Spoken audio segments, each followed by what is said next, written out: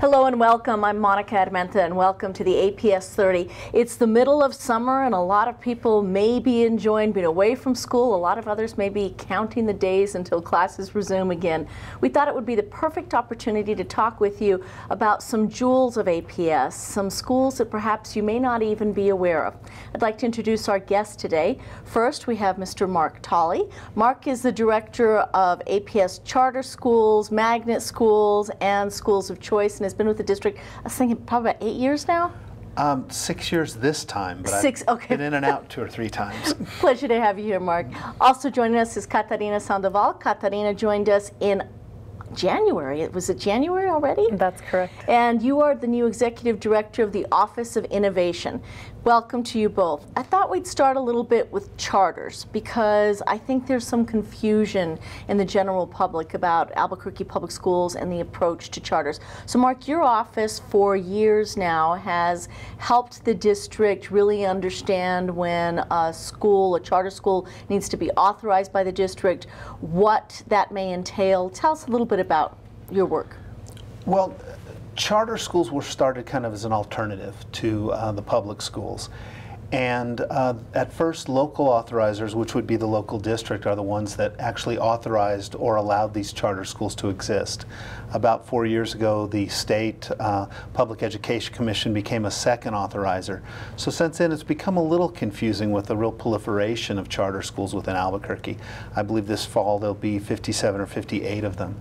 Our office has authorized schools through APS that we find fit a niche, a special area, and can serve our students the best. And how many charters does APS authorize now? We currently have 19 with an additional coming to us in the fall. Okay, and that brings us to Schools of Choice and the Office of Innovation. Katarina, you joined us. You were the principal at another school here in town, a charter school, and your mission now is to help the district really nurture the idea of choice and find still more options for people out there who, for one reason or another, don't necessarily choose to send their kids to our more traditional schools.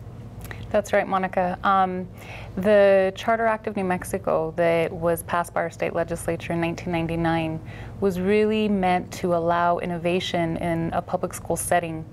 And so South Valley Academy, we were fortunate to be one of the first charter schools to open in the state in collaboration with APS and have been in operation since August 2000. And my job now in the Office of Innovation with the district is to really bring back to scale throughout the district some best practices. That includes best practices in a small school setting, how we can best meet the needs of students through school culture, innovative practices that involve instruction directly in the classroom or even school governance. And so that's the job that I'm charged with right now at the district. What do you think, and this is to both of you, what's most challenging at this point? Because I think anyone, you know, at any given time, it's not unusual to have a community where 80% of the whole general population don't have kids in school-age kids. So for people with kids in school, I think the issues maybe are a little better understood, but there's a whole general population out there that maybe doesn't have the need to know as great. What do you think is the biggest challenge anymore, and the way things have changed, and how choice is available, and how information gets out to parents and students, even grandparents, so they can make the choices that best fit their lives? Sure, I think we're in a time now where the district and large urban school districts like APS have realized that the one large comprehensive high school doesn't meet all the needs of all of its students. And so really we need to have a portfolio of choice for parents, have various pathways to graduation, pathways of choice, if you will. So for some families, that might be a STEM pathway. Our city right now is well poised to really build industry around STEM, which is science, technology, engineering, and mathematics. So if a family really wanted to pursue a STEM pathway from kindergarten through 12th grade, what would that look like in our district? That's something that Mark and I are working on right now. Fine arts, if that was a real passion for a student and a family, what would that pathway look like? there's a whole variety of different pathways and choices for families, and I think right now the district is building that portfolio, and now our challenge is to really get the word out to families and communities about the various options that they have for their children. Yeah, I believe that kids haven't changed much, but the world's changed. So there needs to be a lot of different choices, where in the past you went to your neighborhood school all your life, and then you went home after school and did whatever. Now there's just so many choices out there. Kids are being inundated with technology, and sort of looking more and more to a tailored educational program. So our mission is to provide these choices for these kids and keep them coming to school and get them degreed and moving on. And I think it's really important to note that we're saying to continue to build on that portfolio, because New Futures is an alternative school, but some could look at that, you know, very much the same sort of model that charters have come about. New Futures actually came to the district in the mid-70s. Last year we opened IB at Sandia High School. If I'm not mistaken, we're going to double enrollment there this next year. We have Next Gen, we have the virtual E-Academy. There all sorts of programs out there, and now we're looking to really expand more. You mentioned STEM, Katarina. Are there other, you said music, fine arts, that sort of thing. What do we know from you know, our conversations with parents in the community that really seems to resonate? Not just the choice, but what other things, not just the specific topic of the school or the concentration, but what other things do we know parents and students are looking for these days? I think parents and students are really looking for safe schools, a school where when you drop off your child in the morning, you can feel confident that the adults there, or at least one adult, really is an advocate for your child. They know your child by first and last name, they know you as a parent, they know the family, and just that confidence that my child is known by the school and isn't just going to be kind of shuffling through in a large school setting and may fall through the cracks or feel lost or overwhelmed. So I think parents are really looking for a school community. A sense of community. A sense of community, absolutely. And I think from what we've seen going to school fairs, that they really feel that our greatest need right now is to address that at middle schools, which is where Kata comes in with the work we've started around looking at the STEM and dual language STEM and addressing some needs really for middle school students. And you gave me the perfect hook to talk about the school fair. We'll talk about that in a minute, but before we move off this other topic, there were some challenges early on, and I think maybe anyone listening might be interested in knowing if you have a child who will attend one of our magnet schools or one of our schools of choice, do they still have the opportunity to be involved in the things that a larger comprehensive school would offer, such as band or sports? What have we done around that big question? Absolutely. I'll use one of our high schools of choice, Next Gen Academy, which is co-housed at Del Norte's campus. So if it's a beautiful building that sits right next to Del Norte High School, and students who attend Next Gen can participate in the athletic program, the music program, the extracurricular program at Del Norte High School. So you get best of both worlds. You get to go to a small school environment. Next Gen has a focus on project-based learning using technology throughout. And so if a family or a child or student really wanted the experience of a small school setting, but have access to all the amenities that come with a large comprehensive high school, they can still do that. And of course, even with our charters, many of the charter schools don't offer some of the extracurricular activities, the NMAA sanctioned activities that a large school would. They can participate in that activities at their home high school, and they would just come in and talk to you know, our athletics department or the athletic director at their local school. I haven't yet mentioned college and career high.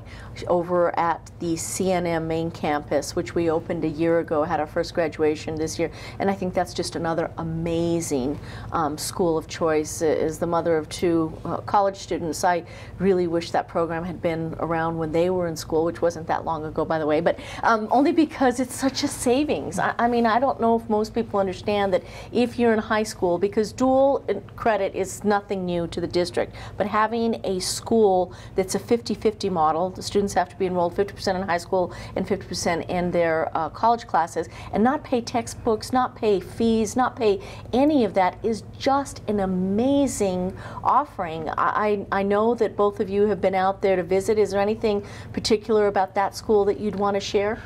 Well, I think don't understate the advantage of a young kid acclimating themselves to college before they went full-time. In the past, you went to high school, graduated, and you dropped off into university or college, and that first year is always a struggle. These kids are not only saving money by getting these classes, but they're being acclimated to this school, so when they do graduate from high school, they fit right in and just go seamlessly on.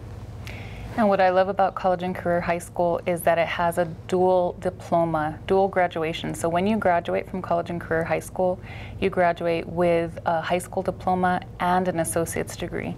So it's a very unique, exciting program, and it's really meant for students who are ready to have a taste of college. They're accelerating. They want to start to get a taste of what it feels like to be a college student, but still have that support that a high schooler needs. If you're a parent at this stage, or a grandparent, or a guardian, and you're watching and you're thinking, how, I really didn't know that all of this was going on, how do I best educate myself? How does someone out there, maybe their kids are just starting school, maybe they're in school, maybe they're looking for something different, what's the best approach in figuring out what these programs are, maybe going to visit and getting information to make choices? I would highly encourage families to visit at our APS home website. We have a Schools of Choice link. If you go to that, you will see a vast array of their choices from elementary through high school. There's a description of each high school or each school of choice. You can click on that and it'll automatically link you to that school of choice website. There's lots of information, contact information. We would highly encourage families to start with a website, and if you wanted to call somebody at the school staff or arrange a visit, we would absolutely love that. I think it's a great way for families to start their own information to understand all the choices that we have in the district. And of course, our numbers are on there for our office, and they can call and we'll answer any questions we can. It's aps.edu, and I believe we have that on the screen. And also, once you get to aps.edu, just go to Schools of Choice, and you should be able to get lots of information. What about acceptance to these? I know that many of the charter schools have limited enrollment, and that has to do with the fact that in order to be a magnet school or sometimes a charter, enrollment is limited. Is this by lottery? Do you have to get a transfer? Does it differ? How do you go about figuring that out? I'll say something briefly about the charters and let Kanta pick up the discussion about our magnets, but the charter schools are all lottery based. So it's pretty much first come, first serve. If there's a waiting list, they have an actual lottery to pick for those slots. They usually do it in the spring, so you need to look at this information early before the next year and find what schools interest you. And very similar, our magnets are doing something now too. So. Yes, our magnets are pure magnets, which are schools that don't have any attendance or neighborhood boundaries. So that means if you are living in one part of the city and the school's located in a completely different part, you still have the same opportunity to attend that school as any other family living in the city. And so we're moving in a direction where families would enter a lottery through the district to attend these schools.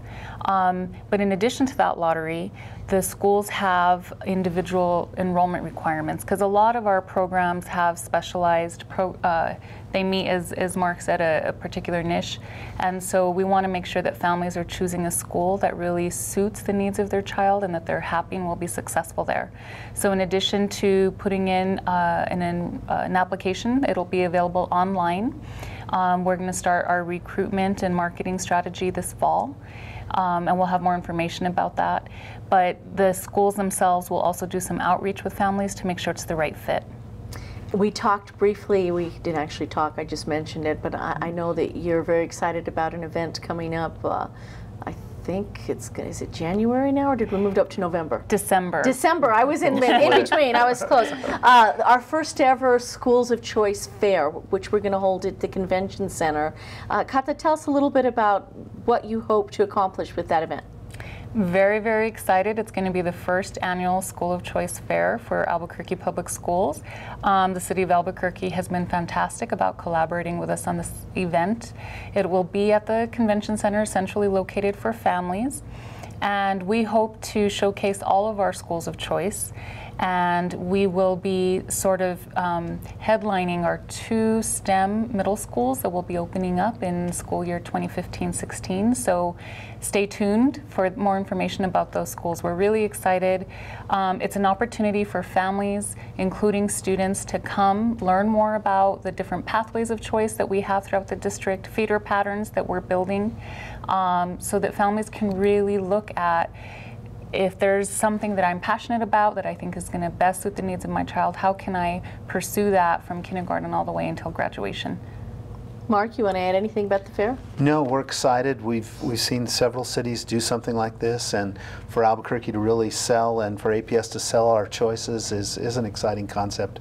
So we want to bring families in and show off a little bit. And we're going to do our very best to wallpaper the entire city with the information. So again, people can go to aps.edu and look for the information as we go into the new school year.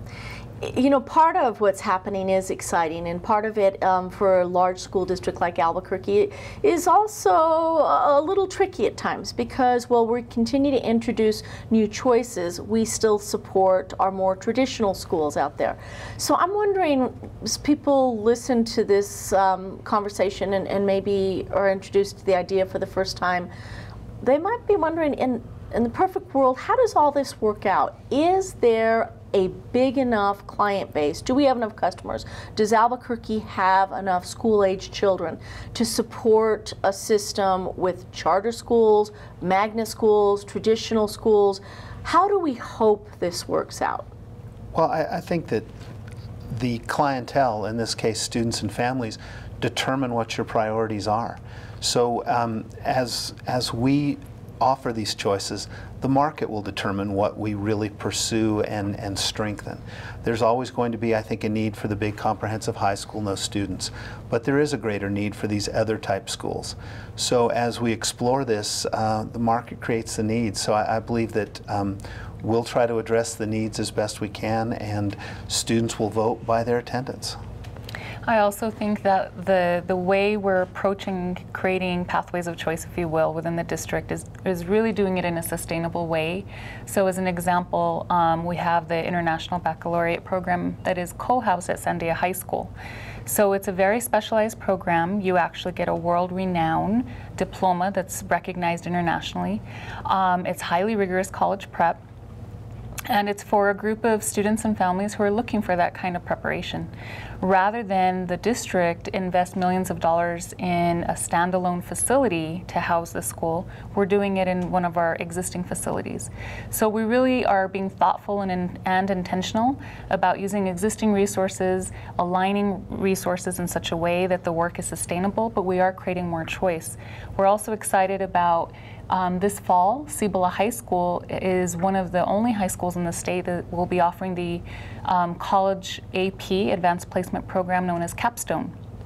It will work very similar to IB in the sense that students who want to do college rigorous prep through AP, Advanced Placement Program, can attend Cibola High School. So again, we're looking at providing choice in a way that's sustainable, that's really smart growth, if you will. We don't want to go and build necessarily 10 or 12 brick and mortar buildings or schools, but providing programs that are innovative, that provide a variety of pathways for families in the facilities that we have. How difficult is it to really head out and try to the best of your ability, to the fullest potential of the district, to meet the needs of all students in an approach of which you really are, you said it earlier, to sort of tailor the curriculum, tailor the schools, because with 86, 87, 89, I'm not sure where we are, 1,000 students, 14% of our general population being special ed, from special ed and special needs to the uber academic kids that you just mentioned in the Capstone program. How is it possible that one school district can make all of this happen? I think a genie in a bottle or something? I don't know. No, that's a great question, Monica. And I think that we are in a position right now to really try to think about that question in new ways, maybe ways we haven't thought about before. We know that building a more robust portfolio of choice is part of the answer. We know that we've got to engage with our clientele, and so one example is on June 17th, the district will host a community dialogue that's open to parents, to students, to family members, to community organizations about middle school innovation, because that is a place we're starting to really look at. But we're cognizant that we've got to have open conversation and dream collectively together. What would an ideal middle school look like for families in Albuquerque? What are components we haven't thought about? What are parents looking for in an ideal middle school? And so I think as we move forward in this work, we're going to learn. And we'll be able to build it off of the work that we're doing now and move in directions maybe we haven't even thought about yet. And it is a monumental task, but what choice do we have? This is very, very important work. These are our children. So we want to provide them the best education possible, and we believe that APS and through these schools of choice, we're going to do that. When you meet these parents and students who are looking for options, do you find that a lot of times it is more to do with what the parent wants and the student? Is there a balance there? How involved should the parent be? I think the parents really want what's best for their children. So I think you find the students themselves guiding, and the parents just want to make sure this is the right choice for them, and that it's a strong choice, and as Kata said earlier, that it's a safe place, that they're involved, they're looked after, and that they're engaged in learning. And otherwise, I think most of the parents we see let the children kind of guide as long as they're in a place where they will be learning.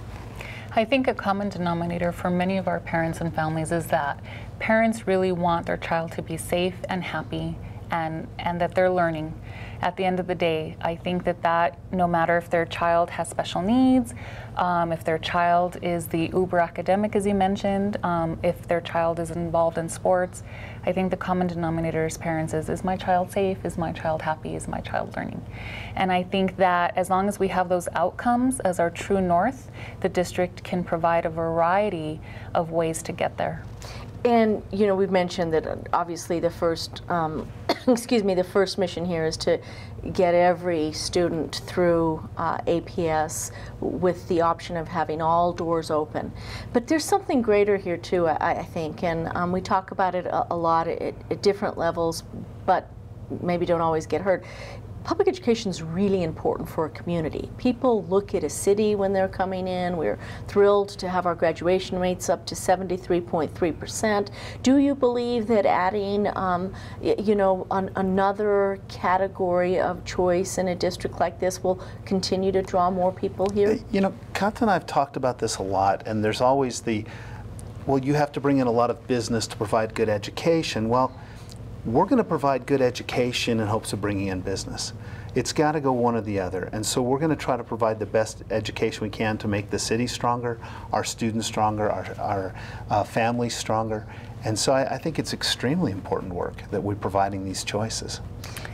Absolutely. One of the part of the work that I've been doing is really trying to reach out to partner with the city, for example, the economic advisement officer, Gary Opedal there, to say, you know, what is the city thinking about in terms of future industry? Where are the jobs going to be for our children and our grandchildren? And how can Albuquerque Public Schools prepare our children to be the recipients of those jobs? We know that New Mexico has a need for about 50,000 mathematicians and scientists statewide. I want APS to be the #1 provider, the pipeline, if you will, of the next generation of scientists and engineers for our state. So it's doing the work in collaboration with the city, with the county, with higher ed to really think about next generation. I think that is going to put us in the best position for doing our very best work. And you both know, as you go around the city and meet with business and community organizations and the rest, the one question we always get, I know what my answer is, but I'd be curious to hear yours. People generally want to know, how can they help? how can they be a part of changing the whole academic picture so that it's even stronger than it exists today? I would say first and foremost, please continue as you have to support our district, and there's a variety of ways to do that. Our capital master plan, we go to the taxpayers every cycle and say, please continue to support the very important dollars that we need as property owners to invest in the infrastructure of our schools, to invest in the technology that our students need to be prepared to be the workforce for the 21st century. So if we can continue to vote and support our public schools, there are so many opportunities to be a volunteer, to be a grandparent or parent helping in a classroom, to reading to youngsters. Again, I think if you go to aps.edu, there are links that you can go and learn about how to become a volunteer. You can donate. There's so many ways to help the students in APS. Absolutely, and whether your children have already graduated and no longer in school, this is not just about helping the students now, it's about helping this city and this society continue to grow and to succeed. And my answer is always, no, just to stay informed. There's so much to know about the district, and I think the schools of choice are going to be a really fabulous thing. It's going to be exciting to watch, and hopefully a year from now you'll both come back and tell us about all the progress we've made, but everything from creating internships within businesses to finding out exactly what it is that goes on within Albuquerque Public Schools. I think one of the most challenging things, and it's got to be in the marketing of these new schools, is there's so much information anymore to really sort of figure out what you need to know and go and learn about it. We have just a couple of minutes left. Very briefly, would you like to say where you hope to be a year from now? I hope a year from now we will have families calling in, sending in applications online to say, how do I get my child signed up for one of these wonderful schools of choice, whether it's one of our STEM middle schools that will be coming online in school year 2015-16. I hope to be able to report out how well attended our schools of choice fair in December will be. So I really hope to be able to say we've got the community excited about our schools and we've got them willing to sign up and send their children there. Wonderful. Briefly, Mark?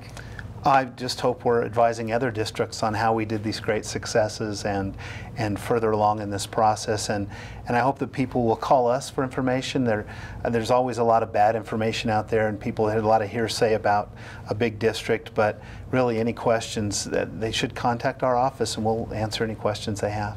Terrific. Thank you both for joining us today, Mark Tolley and Katarina Sandoval. Again, I'm Monica Armento. We're glad that you could join us today. Please remember, it's aps.edu. If you have any more questions or if this in any way piqued your interest, find out what all the schools are that might be open, find out how you might be able to help, and we hope that you'll stay tuned for the next edition of APS 30. Thanks for watching.